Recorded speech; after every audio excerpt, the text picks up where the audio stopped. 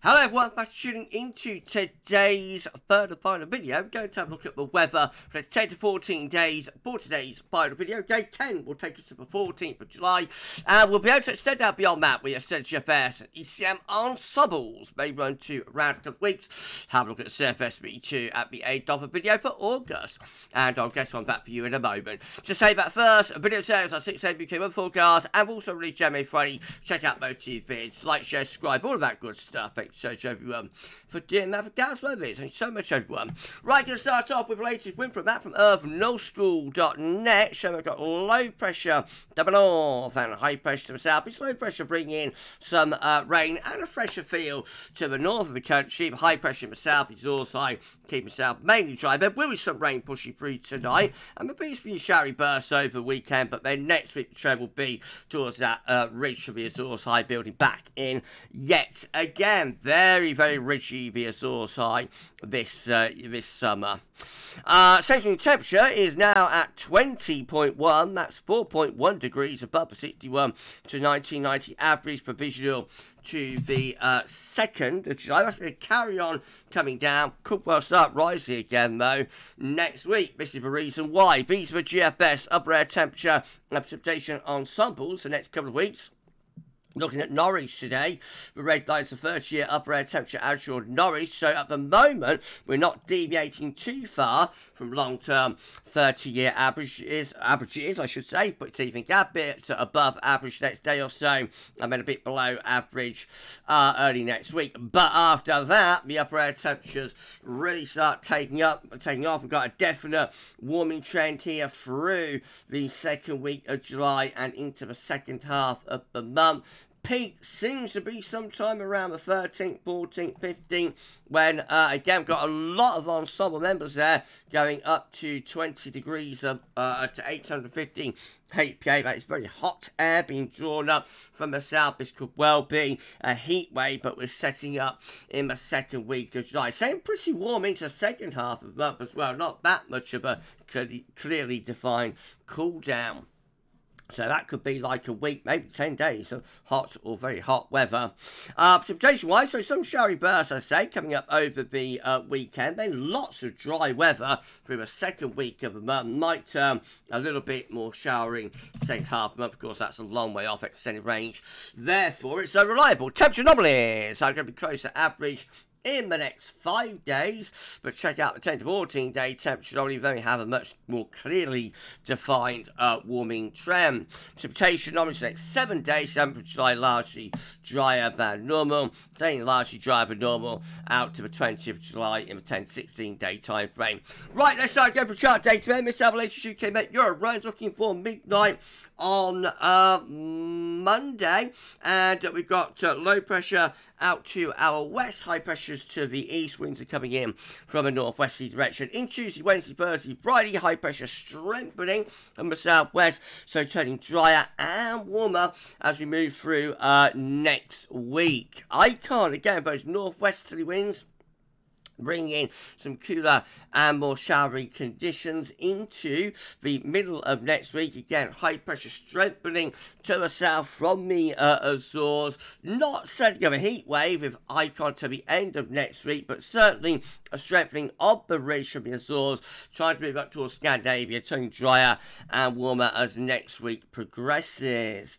This is how the KMA is looking. Again, strengthening that ridge from the Azores through the middle and second half next week. Then the high pressure sort of slips over towards the east of the country and get through to about the 12th of July.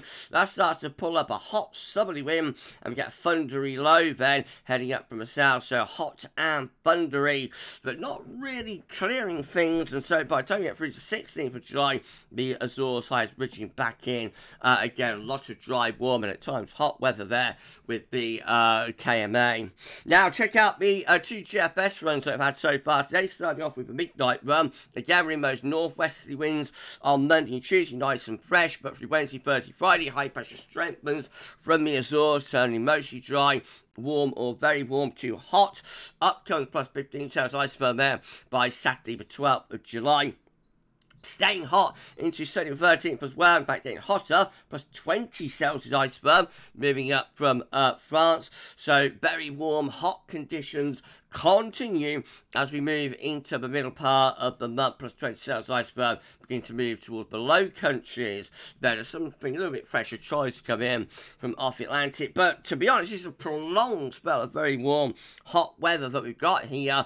Big ridge on the Azores up to northern Europe. When you see those sort of charts, it tells you about a prolonged heat wave, prolonged hot spell could be setting in, even up to the 20th of July, looking very warm to hot with those upper air temperatures. These are the maximum temperature forecast, I should say, from that GFS midnight run for Saturday, the 12th of July.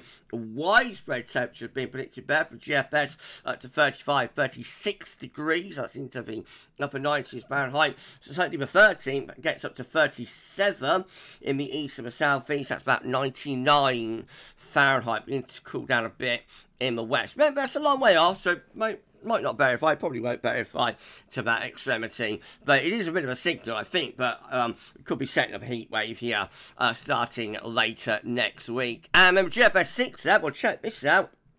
Again, high pressure building up from the southwest through Wednesday, Thursday, Friday.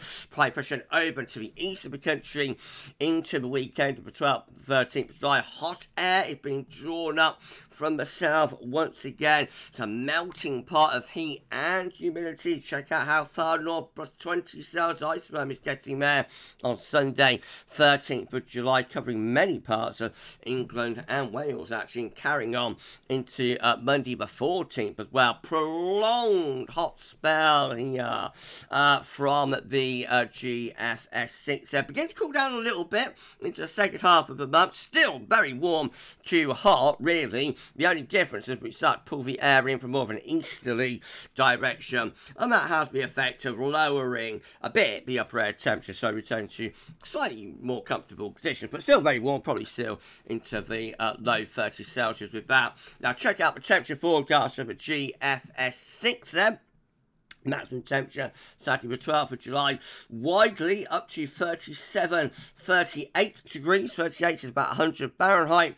And this, everyone, is Sunday the 13th. And there you see it, GFS 6Z operational run hitting 40 degrees through central England and down towards the Midlands as well. Don't take that literally, very unlikely, but we'll get to 40 degrees. But I remember saying this in 2022 when a GFS run turned up hitting 40 degrees at 384 hours. This is like only 225 hours away, still quite a long way off, but like back in 2022 a GFS run turned up and predicted 40 degrees at 384 hours, and I say it's not going to happen, don't worry about it, just showing chart for posterity, and what you know, it did in fact verify.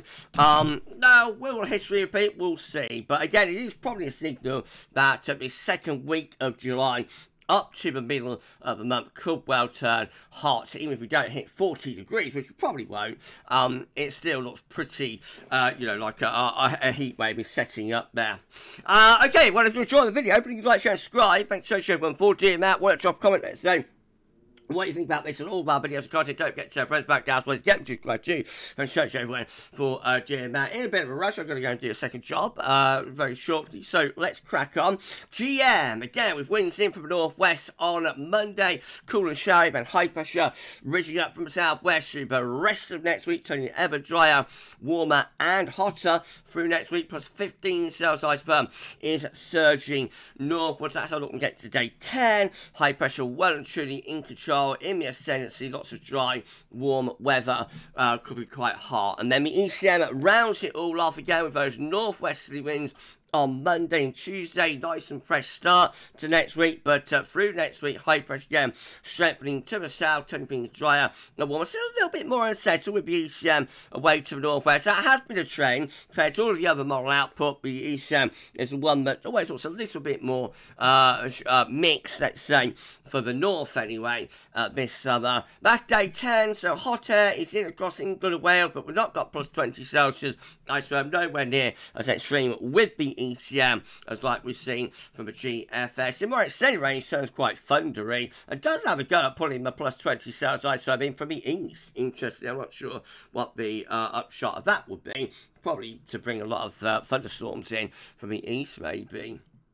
and we end up with a thundery trough over the country. This is a precipitation forecast based on that ECM run from Tibet.com. So showery conditions through the next day or two. Make the most of them if that's what you want for your garden. Because the trend next week is a drying one, especially so down in the south. Will still be some showery bursts, perhaps up in the north. That's day 10. These are the ups on the table within the ECM ensemble day 4, day 10 from the Icelandic Met Office. Gets us to 14th July. 34 members of the ECM ensemble high pressure just to the south, low pressure away to the northwest. Jet stream pushing northwards, mostly dry and warm, very warm, quite hot in the south. And 17 with high pressure over to the east of the country. That's going to be bringing up more definitely defined, but your teething gap more definitively defined. Is that what you're saying? Anyway, you know what I mean. That's going to be bringing up more of a southerly flow. That could be even hotter. 2 weeks out, these are your got gets 19th July, 21 members of the ECM ensembles with high pressure right on top of the country. 16 with high pressure towards Scandinavia.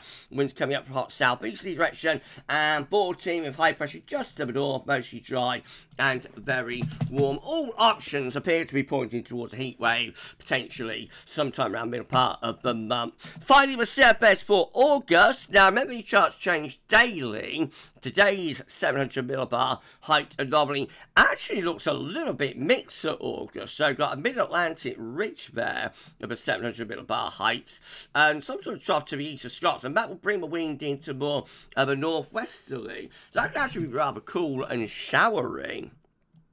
Of course, a lot of summers, it does tend to be August that lets the side down. So we'll see. Temperature normally a little bit above average in the south and no signal for precipitation. Not at all sure about that. But as I say, August does tend to be the month in recent summers anyway, 2022 aside, but it does tend to let the side down a little bit. We'll see. I'm sure that will change several times before we get to August. Right, we're done. If you've enjoyed the video, please like, share, and subscribe. Thanks so much everyone for doing that. Drop a comment, let's know what you think about this and all our videos content. Don't forget to tell friends about GavsWeatherVids. Get subscribe too. Thanks so much everyone for doing that. Tomorrow, we have a 6 AM UK weather forecast. There will be a 10 to 14 day out as well.